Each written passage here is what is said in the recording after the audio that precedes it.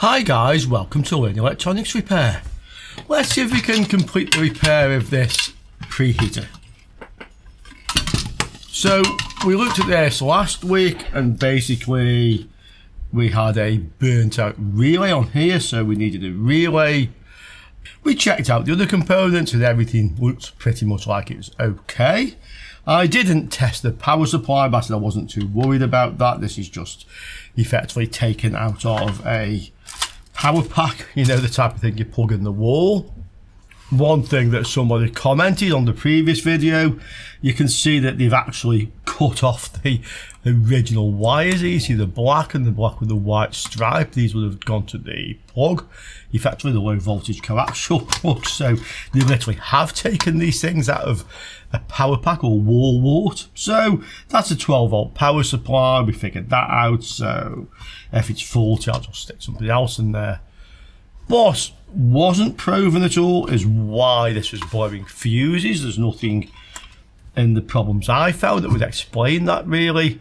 This control board only has the 12 volt supply on it, and it switches the live or neutral, whichever, to the heating element. The heating element works, we've tried that, so there's no neutral. If here this is live, the neutral returns directly back to the power switch. Here this is the return from the heater. So why is this blowing fuses? I don't really know. Handy Andy went up to the electronics shop, or one of the two we have in the capital, Las Palmas, and they don't have these relays. So I could go on AliExpress and try to find one that looks like that, but I have another cunning plan, yeah? We can see this is a 12 volt relay. It says 12V there under the burnt part. That's how I know the power supply is 12 volts. And on the previous video, and also just by looking at this PCB, you can see the relay coil goes to the 12 volts here. And the other end goes to the collector. This is a bipolar transistor. It tests like a transistor. And the emitter of this transistor, if you look, goes to ground, which is the other output from the power supply, plus and minus, if you like, okay? So we basically know how it's connected up. What I can do then, because I can't find a relay like this, is because there's a lot of space inside this thing, is to put another relay in on the case somewhere, just glue it down, and then use that so I can connect wires from this board to the relay coil, and I can connect the live wiring through the relay switch, okay? You can see that this symbol, this is the coil and this is the contact, and this is a single pole double throw, so it switches either to here or to here, this being the common switch terminal. But if you look underneath, you'll see that this one isn't actually used, so the only contactors used is common, and that one, okay, that switches the live coming in here to the element connecting there, okay? And if we look, the terminal that is connected, this one is the normally open. So this transistor has to turn on to switch the heater on, and then the controller switches the relay off when it wants to switch the heater off. Now, it doesn't have to be that way. It could be the other way, so that the contact to the heater is normally closed, that one, when it's not energized. So as soon as you power up, the relay is connected to here, normally closed, the heater just comes on, and when it gets up to temperature, the chip turns the transistor on to switch the relay on, which actually moves the contact there and switches the heater off. Okay, so when you're looking at stuff like this, bear in mind you can't assume that this transistor is turned on to turn the relay on, to turn the heater on. It could be the other way. This could turn on to turn the relay on, to turn the heater off, just depending on where the heater is wired, okay? But we can see on ours, it works in the way it turns the relay on to switch the heater on, okay? So we just need to find a relay. It doesn't need to be a changeover like this. It needs to have a normally open connection. that closes when the coil is energized. The coil is 12 volts, we can see that. And we can see that the relay contact says 10 amp, 20 amp. It's probably saying 10 amps at some DC voltage and 20 amps at some AC voltage, probably mains. So let's see what we've got. Well, I have a little box of relays here. See what we have in here. We'll reject any that we obviously can't use. I'm not sure what that thing is, so we'll reject that.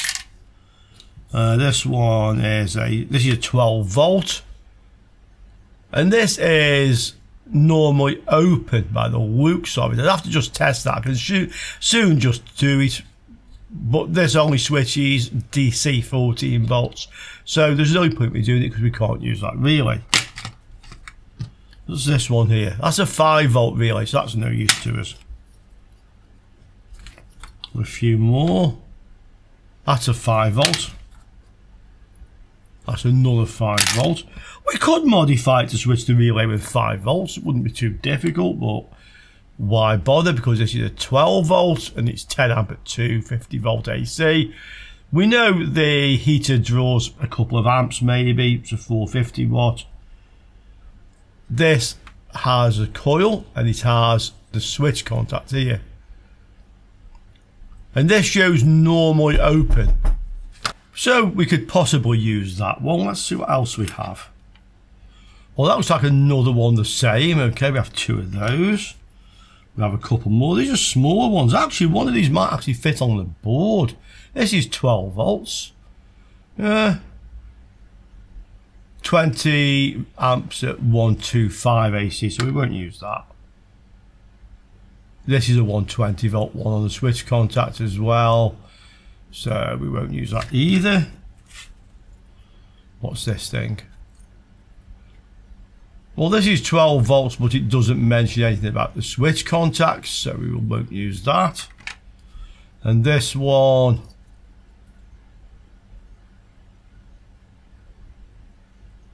is, yeah, 12 amps, 250 volt. And I think this is possibly a 12 volt relay. 12DS, but I can't say for sure that it is actually, so we'll use the other ones, I think. Another thing we should check then is the coil resistance similar to the one that's burnt up, because if the coil resistance is much lower, then the switching transistor will be passing more current. If it's the same or higher, I don't think that would cause a problem at all, so let's check. I'm on ohms range, as you can see. Let's measure them. So this is the bad one. I'm pretty sure the coil itself is okay. We'll find out. I think the coil, I'm just guessing because I can't see the symbol, but I'm pretty much sure the coil will be across these 2 terminals. Let's see. Yeah, 239 ohms. What do I always read?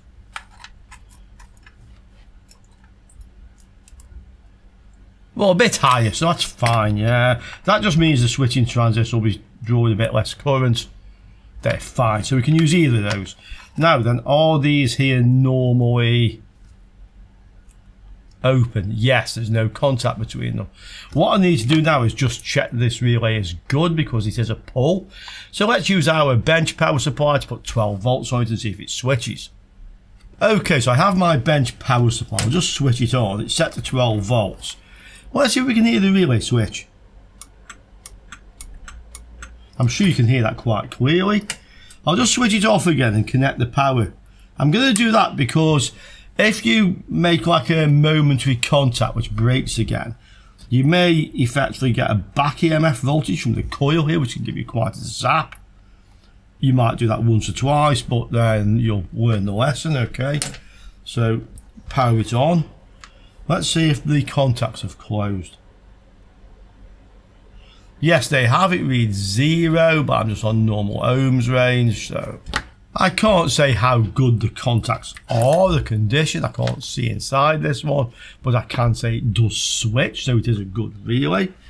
We need now to attach that to our PCB. It won't fit in if you look, the legs are too narrow. You think maybe I can get one leg in and bend it on flat and solder it, but then the switch contact here is also in the wrong position, so it won't go in. So I'm just going to glue this down with a bit of epoxy resin and then connect it to this. So that much we can do. Now let's just check that the 12-volt power supply is working and see whether the power trips out. I did notice as well, by the way, that the fuse holder is loose, so we'll just sort that out. I didn't check the fuse, so let's do that as well. Okay, so the fuse is visibly okay. Oh, something running around on my desk. This is one of the joys of living on a almost tropical island just above the Tropic of Cancer by a couple of degrees, which, by the way, means this time of year the sun basically goes directly overhead. If you've never experienced that, then I can tell you now, it's ferocious. Okay, our UV index at the moment is 12. The UK 12 doesn't even exist on the UV index chart. Okay, fuse is good while we've witted about the weather. Very hot, by the way. Tomorrow is 37 at least, but probably going over 40 in the daytime. Nighttime temperatures at the moment, minimum is 27 or thereabouts, 26, 27. We have a yellow warning for intense heat. But what we don't have is anybody saying, oh, it's hotter than Monaco or it's hotter than Jamaica. Yeah, I mean, we don't brag about it, it's just hot. That's why the UK has such rubbish weather. Nobody likes people who brag, yeah, basically. So, this is the power supply. This is the plug, and this is also nasty, so we're not going to use that. We're going to take the wires off this. We don't need to have this plug connected for the power to the power supply here. You can see that directly goes there. I did check for power or for shorts on the input previously, but I realised later, I didn't notice on the other video, I might have had the power switch switched off when I did it. Okay, so I'm going to switch the power switch on. Let's just check now for any shorts. So red and blue here go to the power supply, so we can measure between red and blue. What have we got?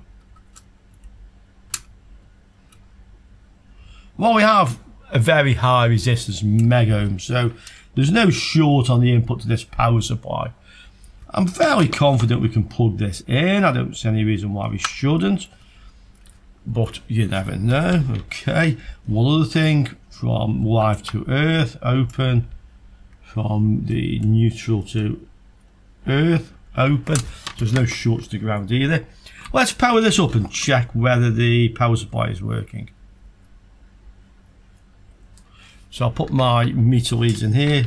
I'm not really sure the polarity, doesn't matter. I will connect that on 2 volts. Let's get a power lead and let's see what happens. Because Handy Andy said this was tripping out the mains, I've connected it to my current limiting light bulb. I'll just make sure it's on limit. Yes, it is. So if there is a short or something like that, although I can't see it on the input to the power supply, the worst that should happen really is the light bulb will come on. Yeah, so I've done that, switch is on, we'll power it up and let's see what happens with this one. Well, we have 12 volts, okay, I have the polarity the wrong way around, but doesn't matter. So it's not blowing fuses, the power supply is working. That'll probably, yeah, go away after a little while the capacitor's discharging. I'll give that a couple minutes before any high voltage disappears, before I get messing around with this. But in the meantime, let's have a look to see where we're going to fit our relay. Well, the controller board goes here. It's mounted purely by the potentiometer. Yeah, this goes in here. So I think we can probably put the relay just down to the side here somewhere. That should be fine there, and we can get our wiring where we want it. I think I might stick it that way up because there's a lot of space in here, yeah. I think I might glue it that way. I'll put a heat shrink on the connections anyway, so especially the high voltage ones. Okay, so that can go there. This is quite handy because I no longer require the high voltage connections coming to this board. You see here, this is where the connector was burnt up, but I no longer need that. I only need to connect from the relay coils only to the relay, and then the live, that's this one, coming in from the switch, the live can go direct to my relay, and then the other contact on the relay will go to the heating element, and the heating element comes back to here. Okay, so we don't need this half of this connector. I'll just take this wire out of it. The mains lid is now unplugged, by the way. Don't just rely on the switch, unplug the lead as well. Be sure with this sort of stuff, guys. You don't want to get a shock, really. So we can get this out of here, I think. It's a little bit welded in, probably, but I'm fairly sure I can get it out. If not, I'll just cut it off. Yeah, it doesn't easily want to come out there, okay. These are old wire cutters, not good ones, okay. You can see they're bent on the end, so I don't throw the old ones away. I keep them for this sort of job.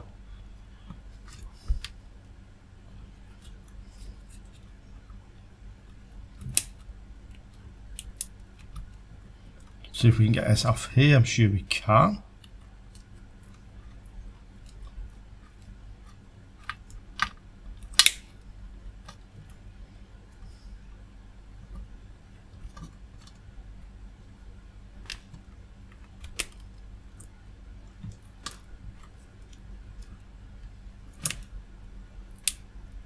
Okay, well, I've got the wire out of it, that's fine.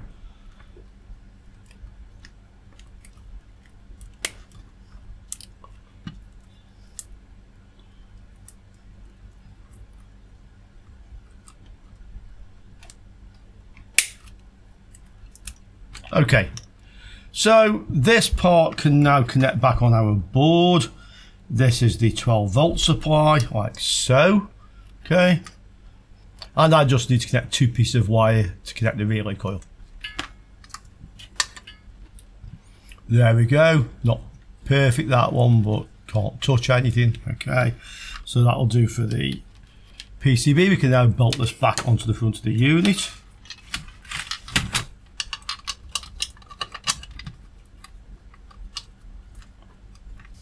Okay, that's on there, bolted back on. That's all that supports this little PCB. I've connected this back up to 12 volts. I'm sure those contacts will be fine. Now we need to attach the relay and we need to solder the wires. Okay, that's stuck down with a super glue type thing. I can actually pick it up by the relay, so that's fine. I'll connect the wires and then let's see if this works. So the first ones we're going to connect to the 2 which go to the relay coil. Okay, there we go. Relay and the relay unstuck. That's the glue. Obviously isn't very good stuff. I've soldered the wires, but this is not sticking well. I'll use some 2-part epoxy resin instead. I'm not sure what that stuff is, but it obviously doesn't really stick properly. Yeah, we'll use a Plan B glue. Seeing as I'm going to use this different adhesive, I'm actually going to put the relay a little bit further over that way so that the top will stand up, because this wire is only a certain length that goes to the heater.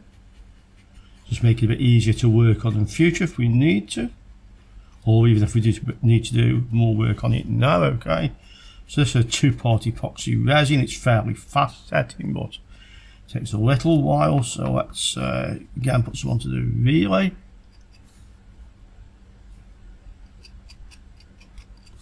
And onto the case, we'll put the relay here instead.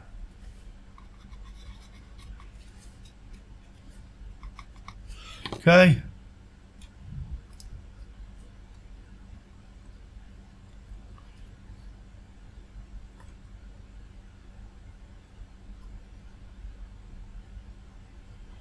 This glue is also fairly heat resistant as well, actually. Just need to get it to hold in place and it'll set.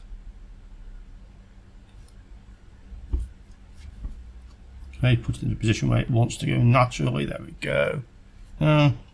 I'll put something on it, like a bit of a weight to hold it down. Yeah, it's always like the simple things that prove to be the difficult things. Okay, take my pair of heavy pliers.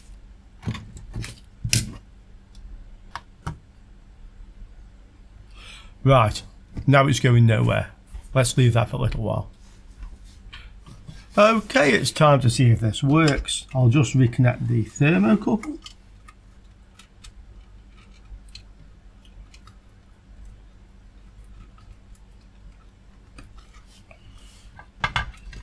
Put the hot plate back over the top. Okay.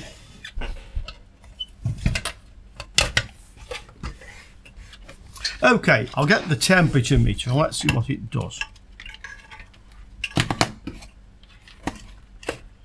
Just stick this into here. That's fine. Right.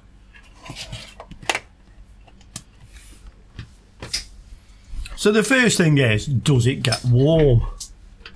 I'm now on direct mains.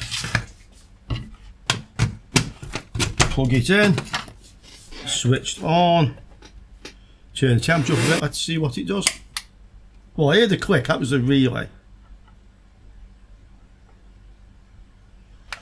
And it's warming up. I've set it to 80 on the front. I'm not sure how accurate this is, but we can see. We'll let that warm up and hopefully it'll stabilise at some temperature. And we should hear the relay click as well. Oh yeah, relay clicked. It continues to warm up a little bit. Actually, it is still warming up. I'm sure I heard the relay.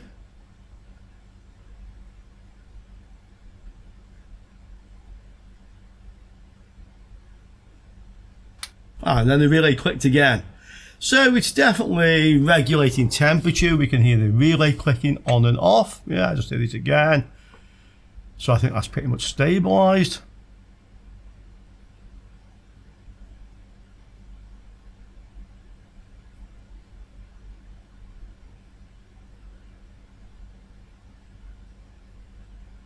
Yeah, definitely stabilised. It's stabilised at 60.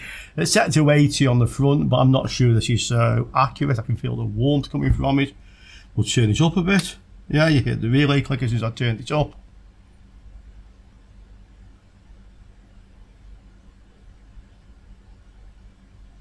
Temperature goes up.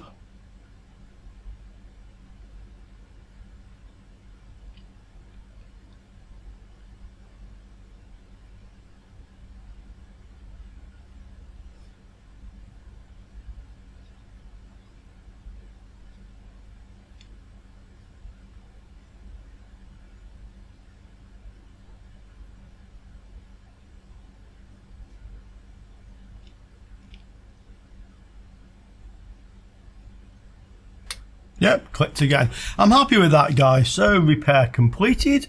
I hope some of you enjoyed that. I hope you all enjoyed it actually, but you know, there's an example of how you can fix something when you've got salvage parts, maybe not the correct part, but you can see we selected and tested the relay, we fitted it, and it's working just fine. Okay, one more save from the landfill, and I hope to see you all soon on another Learn Electronics Repair video. Ciao for now, guys.